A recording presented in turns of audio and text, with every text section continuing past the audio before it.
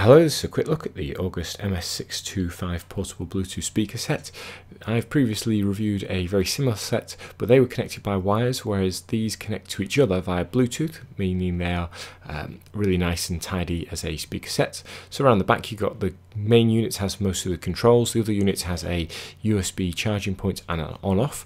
The main unit has those as well as controls and an AUX in. Setup is very easy. If you turn them both on and you're already paired, they will just automatically repair. Otherwise, on first time setup, you just turn on the main speaker and that allows you to pair it with your phone or tablet. So I'm going to be using a phone to demonstrate these.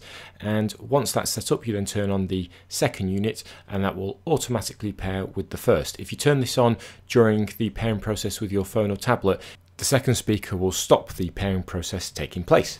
Overall sound quality is okay. These lack bass, but they do fill the room with a good volume.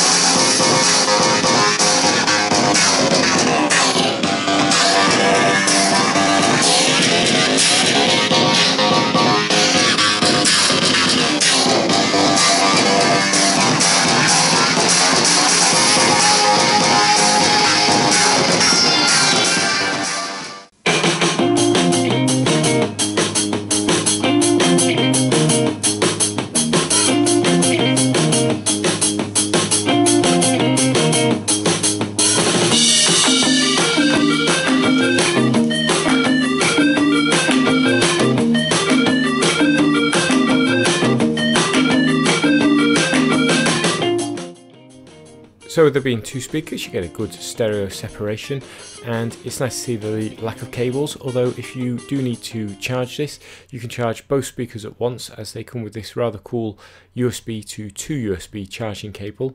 So you just plug them both in at the same time to one cable, and then that can just be plugged into one power source, so you don't need to charge them using two different USB cables. You can also switch off the secondary speaker and just use this as a single mono speaker, which might be handy if you're travelling and you just want a simple Bluetooth speaker rather than taking both around. And when you turn on the second speaker, it will automatically repair with the first and the music will kick in automatically.